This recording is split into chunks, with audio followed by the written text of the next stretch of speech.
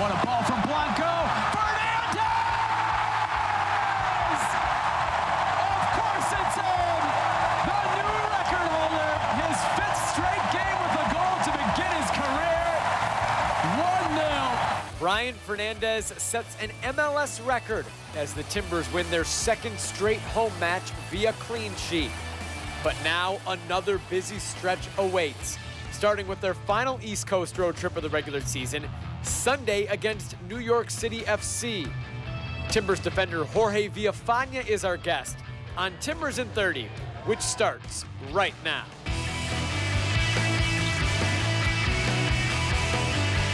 This is Timbers in 30, presented by AT&T. Welcome to Timbers in 30. I'm Jake Sivan. The Timbers completed 4 games in 12 days across all competitions, with 3 clean sheet wins at home, 2 of those in MLS play. And now starts an equally compacted couple of weeks. It'll be 5 games in 15 days, including a coast-to-coast MLS and U.S. Open Cup road trip. Here to chat with us about that and much more is Timbers defender Jorge Villafaña. Thank you, guys. Thanks for coming on. Yeah, no problem. First of all, obviously you came out of the match on Sunday. How are you feeling? Yeah, unfortunately, feel better. I had a little hamstring. You can say hamstring, abductor pull. So I'll be out for a couple of weeks, but I mean, things happen, and just work my way to be healthy again. How important was that for you to come out of the match? Could you have made it even more if you tried to push through it? I really felt it. I really felt during that play when I landed. I felt like something pull. Yeah. And then I tried to get up and then to see if I could go, but I knew if I go, something worse could have happened. Well, including FC Dallas, you've been in a good run of form, and look at the team as a whole. But you individually, what's been key for you to personally have this good run of games? Finding the consistency, finding that I felt good, starting to feel good physically. Mm-hmm. You know, my legs. And just, I think it's the team, you know, the whole team.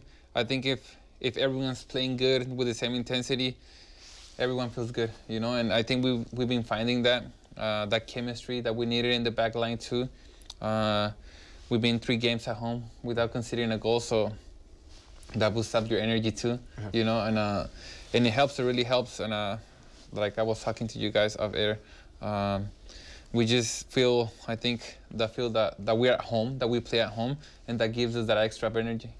You guys are getting clean sheets at home, scoring goals as well. In Sunday's match, Timbers forward Brian Fernandez set a new MLS record. He scored for a 5th straight game to begin his MLS career. He's scored now in 7 straight matches, all competitions for the Timbers. He's scored in every game he's played for the Timbers. He's also the first player ever to do that. It's been thrilling to watch. It's been a lot of buzz league-wide. Jorge, how has Fernandez kind of changed the team? Yeah, I think, I mean, we needed that, right? We need a guy that will be on top and put the ball in the net. I think he's been doing this for a while. I follow him since he was in Liga MX. Like, he couldn't stop scoring either over there, and now he comes here and he's still scoring. So I think he's a guy, the guy he doesn't miss those chances when he's in the box. So right now, he's scoring from everywhere. Like you see the last game, you know, he scored from the outside. Like, he gets a deflection and the ball goes in. You know, he's in the moment right now. And having a guy like that, it's amazing. You know, because there's the players that you count on, and right now he's giving those goals. It's remarkable just how he has fit in. I think when he scored goals, you're always going to fit in a lot quicker. But relationships right the way through the team are very, very strong. If we look at your relationships, you've had Jeremy Ebobisse in front of you. You've had Sebastian Blanco. How does it change from one player to the next with that connection with the man just in front? Yeah, I mean, like you said, you have to adapt to different styles of play. Jebo, it's a guy that he can hold the ball for you if you play it to him. It's a guy that likes to drift more as a forward, so he will leave me more of that space to overlap. You know, Seba is a guy that has mobility, but he likes the 1v1 outside. So you have to kind of know the guys, know what they like to do, and I work out of them because I know that the guys they are dangerous, and if I leave in 1v1, I mean, I'll leave in the job to them. But it's just like you said, the chemistry with the guys in front and the guys on the side. What about calling it the battle of the Jorges? Who goes forward, Jorge Mereda or Jorge Villafaña? What about that? The understanding with Mereda, because obviously he likes to bomb on, but you get forward as well. It's just the understanding that if one goes forward, the other guy has to stay and keep balance. And Gio has made it, clear during practice and during the team meetings that we have the liberty to go forward, but pick the opportunities, and if one goes, the other has to stay. And I think we've been doing a pretty good job. Speaking of Gio, he's going to be around a little bit longer. Some news this week. Giovanni Savarese and his coaching staff signed multi-year extensions to stay at the club for years to come. In a press release, Timbers owner and CEO Merritt Paulson and GM and president of soccer Gavin Wilkinson both praised the culture that Savarese has created around the team. Gio earlier this week spoke about his reasoning for making a long-term commitment to the club. We're very happy here. The city of Portland, the fans, the people, we feel passionate, the fans here, they make you feel that you are in a real soccer environment. And for me, this is very important because, this is what makes me be hungrier and hungrier every day. Jorge, how would you describe the culture of the club and the type of coach that Gio is? Yeah, like Gio said, I think Portland, it's a city that loves soccer. It's like you see it every game, packed stadium. They're like big supporters. They're always behind us. And Gio, I think he deserves it. It's a passionate guy. You can see it always on the sideline. Every time good celebrations. Every time we score, he's just like, and he transmits that to the players. And as a club with a lot of Latin players influence, and a coach that can speak both languages and can communicate good with the players, it helps a lot. Let's start to look towards Sunday's match against New York City FC, playing at Yankee Stadium, a unique place. First, the Advocare Training Report.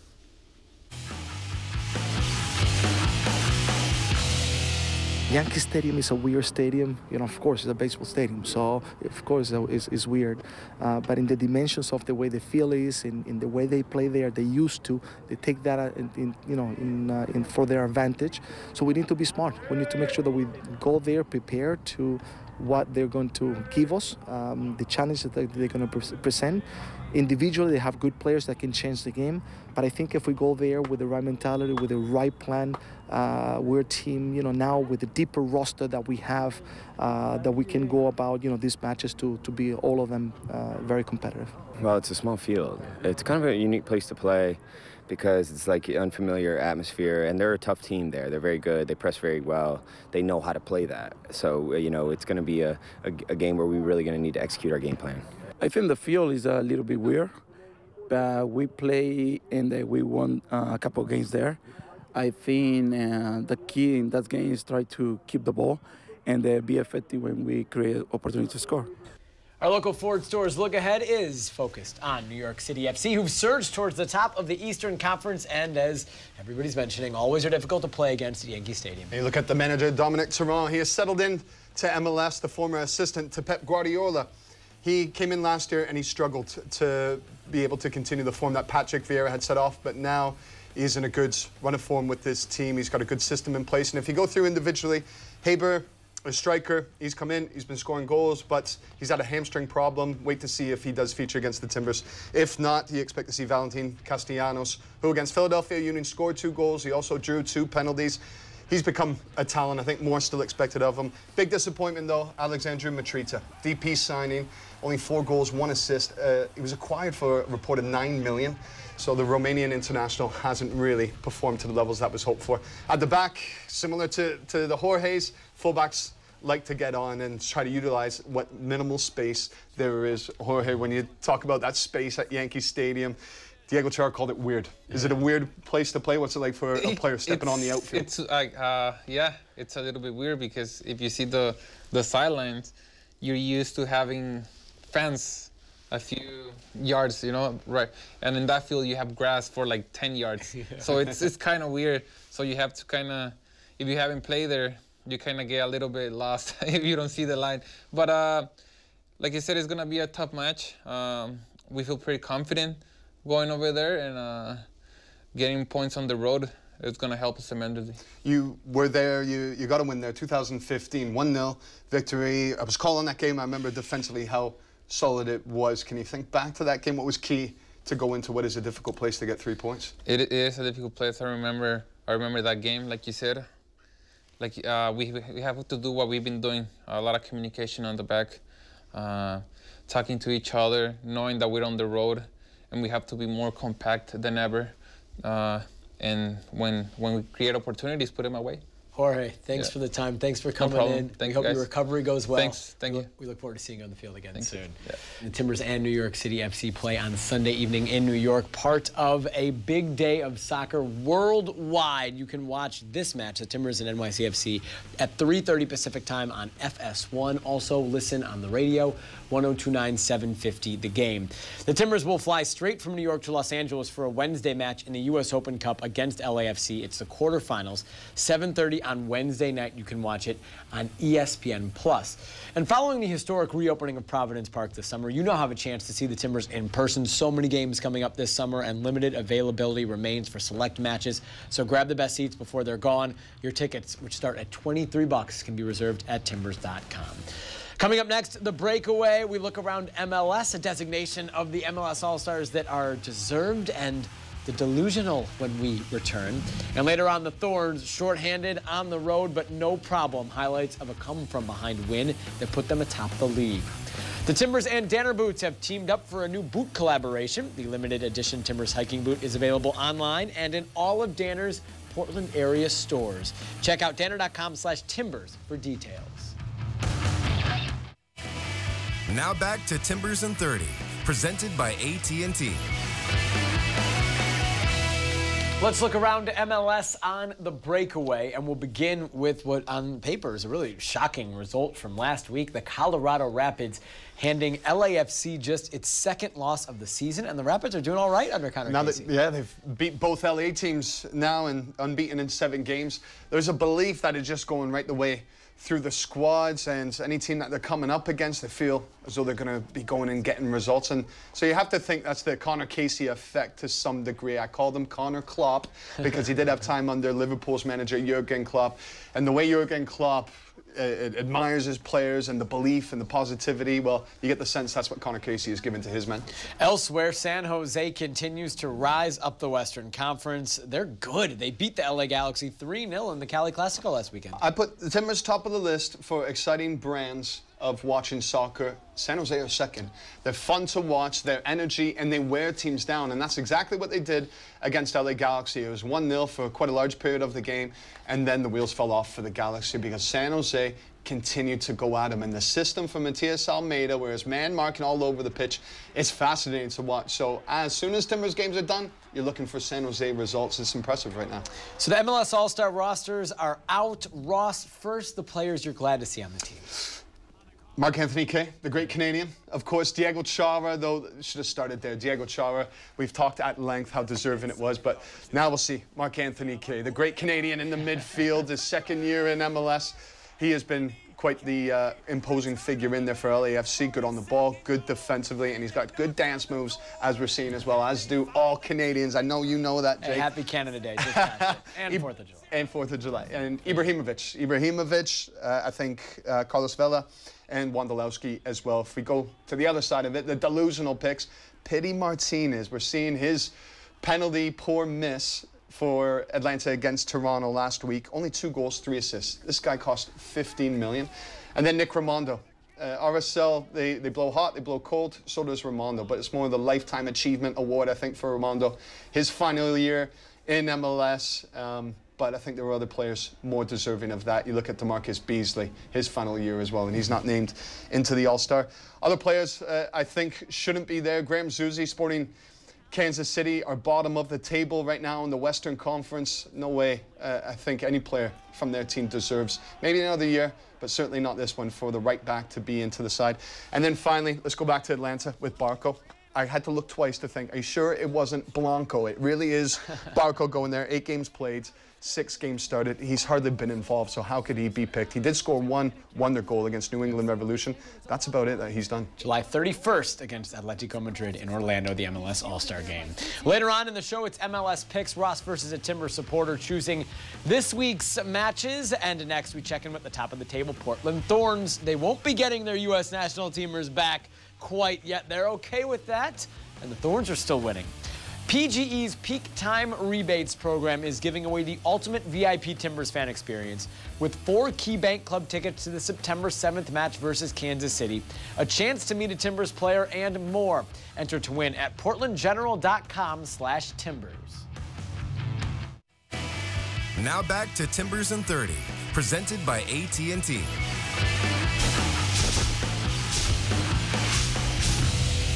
After an exhilarating semifinal, 4 Portland Thorns are on to the World Cup final. The U.S. beat England 2-1 on Tuesday.